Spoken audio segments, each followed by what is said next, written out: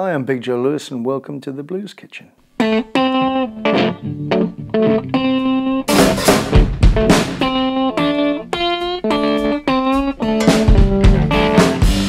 Our very dear friend, Big Joe Lewis, returns to the Blues Kitchen TV. Earlier in the year, Big Joe stopped by to discuss our shared love of RL Burnside. Now, back with his ace band, the guys record 4 killer tunes for us, one of which is a spellbinding cover of Charley Booker's No Riding. And while you're watching, subscribe to the channel for regular episodes of the Blues Kitchen Presents. Big Joe Lewis, welcome back. Nice to have you back again. It's very nice to be back with the Blues Kitchen family. So, we've been in this room, or you've been in this room, this very room, behind this kit with these guitars for the last kind of 4 or 5 hours, cutting 4 tunes. Yes. For the session today. So we're doing this a bit backwards. Normally we do the interview first, and you tell us about the cover you're going to perform. We've actually had the privilege Done it the other way around. hanging out with you all day. Yeah. And it's the first time you've been in the studio for a few years, isn't it? Yep.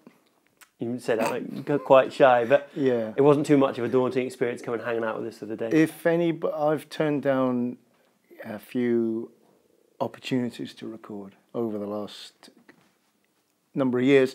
And because, you know, Blues Kitchen I love, and I love the Blues Kitchen family, and I trust you. So that's why I'm here. Thank you very much Yeah. for putting faith in us. It's the truth. Well, the tracks today definitely speak for themselves, but I think maybe the first tune of yours I heard recorded, perhaps, I think I probably heard after I'd first spoken to you and got you to come and play in the clubs many years ago, was Go-Go Train. Oh, yeah.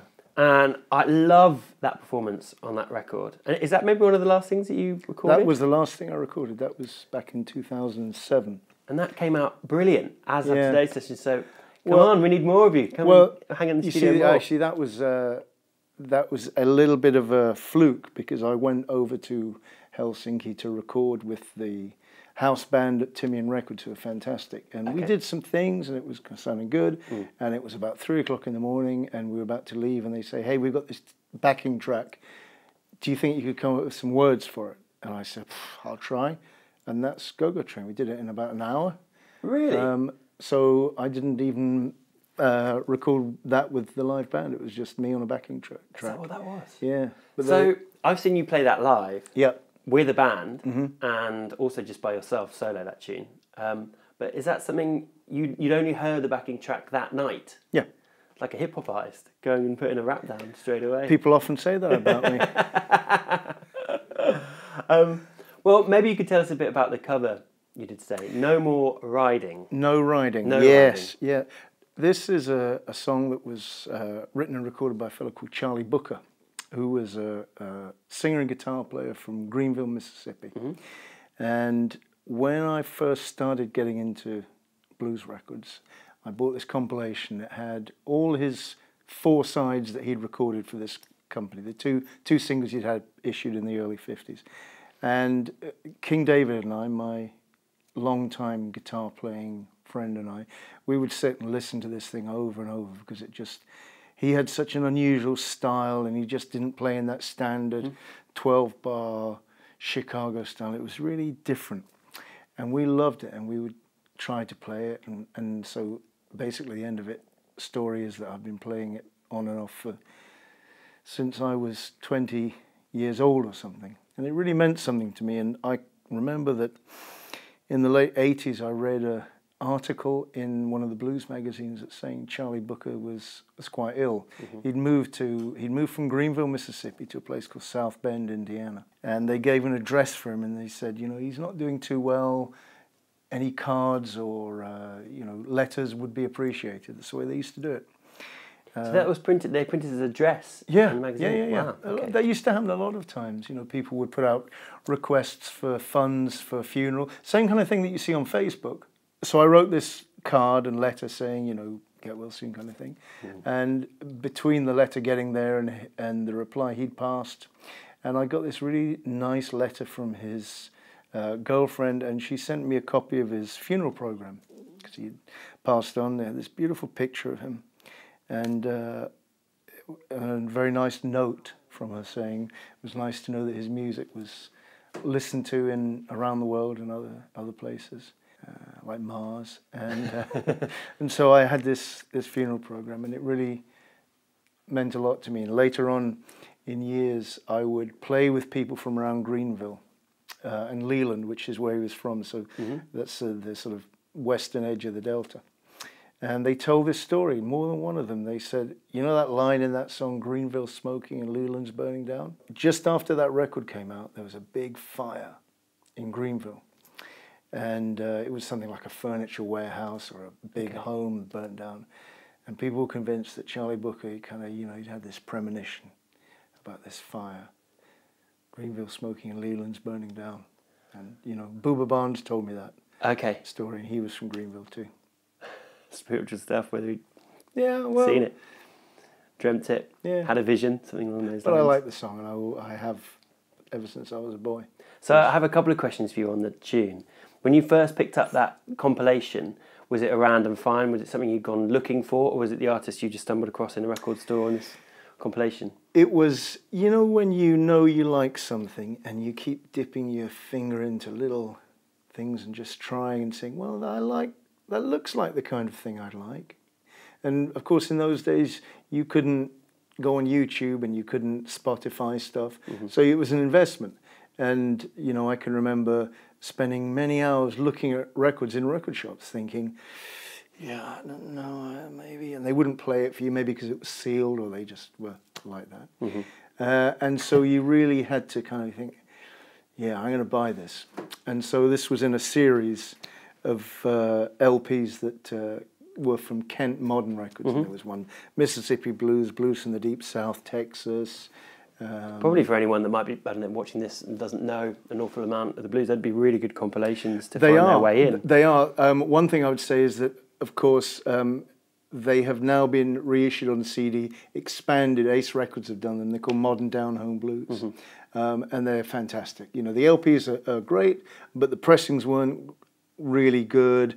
They were a bit thin, the vinyl. Little flimsy. Yeah, and so absolutely the Ace CDs, Modern Down Home Blues Sessions, there are about 4 of them, I think. They're just great, and all the Charlie Booker and Ike Turner and Wolf is on some.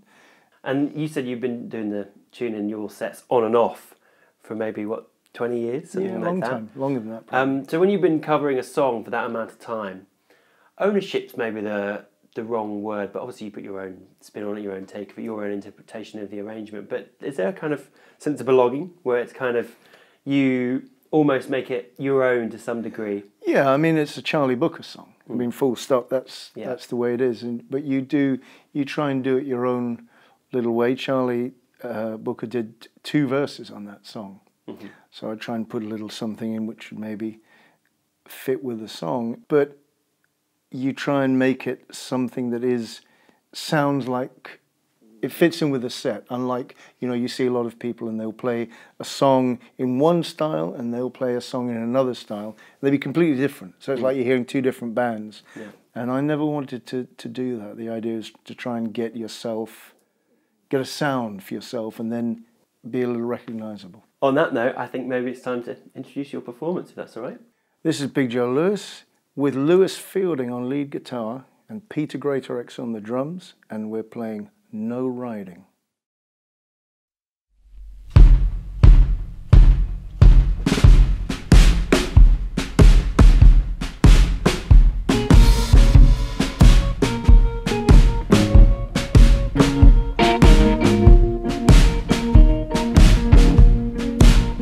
Well, now I am got special rider now. Well, now I am got special rider now.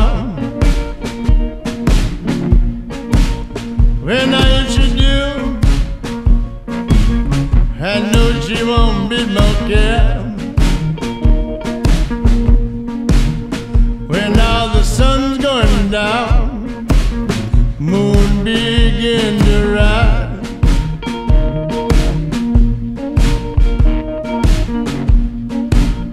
When now the sun's going down, moon begin to rise.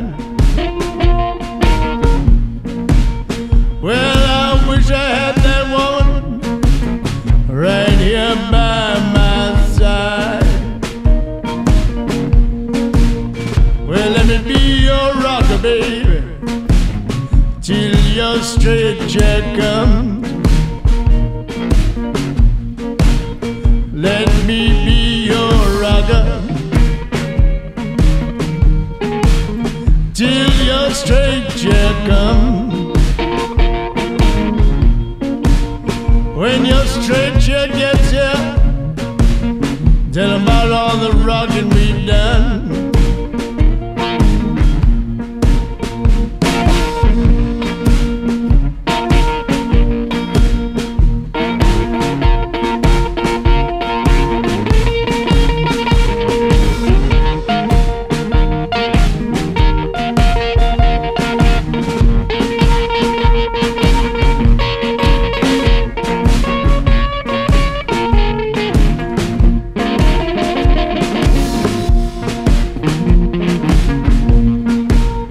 We're now Greenville's smoking, Leland's burning down.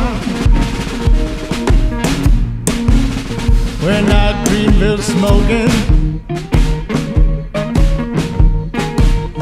Leland's burning down. Well, I believe I'll keep my girl, I'll keep out of Greenville town. Well, now I have got a special right now.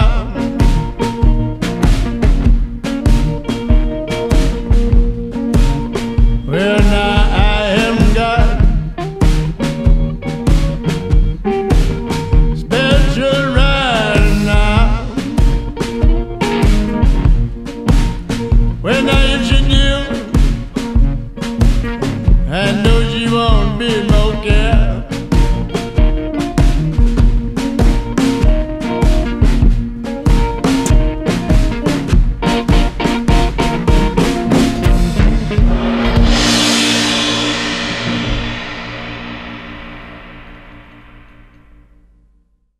Subscribe to The Blues Kitchen for live performances and interviews with the hottest blues, soul, country and roots musicians in the world today. Well, this might sound kind of funny, but please don't listen to this song.